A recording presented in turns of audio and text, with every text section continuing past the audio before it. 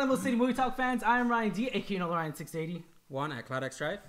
Raymond, Ray Monster A. Ray Monster, man. We got a special guest right here. We are Alamo City Movie Talk right here. We got a special guest, Ray Monster, man. Raymond, guys. What's up? How awesome is it to be here, man? Feels good to be your in-house alien xenomorph Yeah, expert guy, person, scientist, man. Yeah, we got a lot to talk about. All right, so here's our Alien Covenant review, guys. Non-spoilers review for all you people that have not yet seen it. All right, Juan, get us started, man. Non-spoiler review. Okay. Yeah. I like this movie a lot. Given what they needed, I think it needed more, I want to say jump scares, more suspense. Yeah.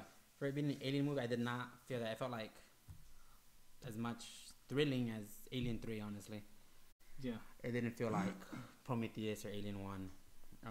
I liked it. My rating, I want to give it a 7 out of 10. I think 7 out of 10. 7 out of 10? Okay. I think it's going a little high, but I liked it. Like, overall, Yeah. I liked it. It was a very slow-paced movie. Mm-hmm. Yeah. Very slow The paced. pacing was kind of... It was interesting, though. It kept me interested. I didn't ever, like, doze off, try to fall asleep, look away. But it's just, I wasn't on the edge of my seat. I wasn't scared. I wasn't... Yeah, I can feel you there, man. Do I recommend it? Yeah.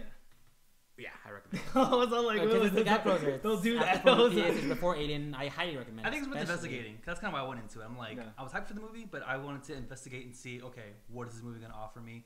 Is it going to be... It gives us that closure. Yeah. From seeing Prometheus. Because Alien 1, it was amazing. Yeah. Yeah. Yeah, it was. I mean... So when it, Prometheus came out, it was... Yeah. So you would recommend this? I would recommend it. Especially Awesome. for people Raymond. in the Alien series. I recommend it. I thought it was kind of a slow burn. Okay. Like whenever the action did get, action-y. Yeah, there were like a lot of horror moments that when the horror happened, they didn't like pull any punches. It was straight up blood, gore, guts. Yeah, which was awesome because that's what I really loved, and we saw it on the trailers too. It's gonna be more. I felt it was gonna be way more suspenseful, way more like. I think that was the hype. issue with it. I think like, we saw it in the trailers. Yeah, and then and then also with the prologue giving us a little introduction to it already. See, I never saw the prologue. You never saw it, because okay? I didn't want to get anything spoiled. I Yeah, wanted to go in. Yeah, we saw. Yeah, I'm like, we saw it. We'll talk about it in our spoilers review, but I mean, as far as I know, this film was very slow in the beginning. We could all agree on that, right? Very slow in the What's your beginning. rating, Raymond? Would you rate it and would you recommend it? I'll give it a 7.5, and I would recommend seeing it. Yeah, I would recommend. I would recommend buying it. Just kidding. I'm gonna own it. I have to own it by obligation. Yeah. Under contract, I have to own it. Oh, But- you get paid by Fox or what now? Don't let WB know. Or Yeah, man. As a rating, I mean, it was Well, just. what do you give it? I want to hear this. Because you gave King Arthur a 7. An 8. No, you gave it an 8, didn't you?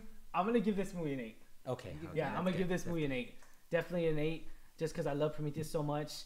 But then we'll talk about spoilers right after this. So I mean, a lot of great stuff, a lot of great things about this film, guys, and it's just really Scott has really come a long way.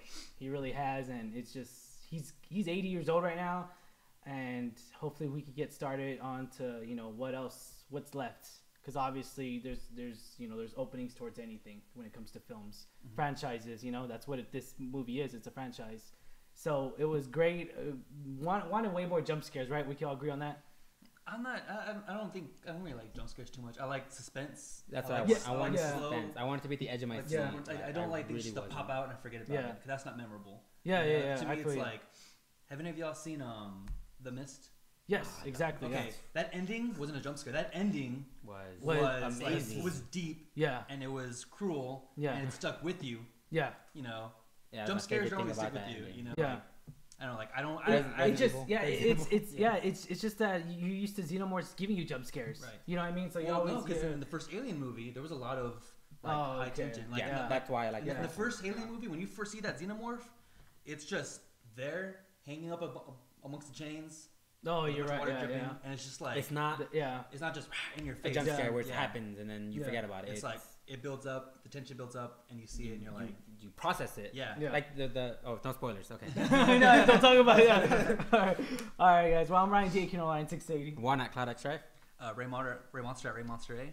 And this is Alamo City Movie Talk. You officially been non-spoiled.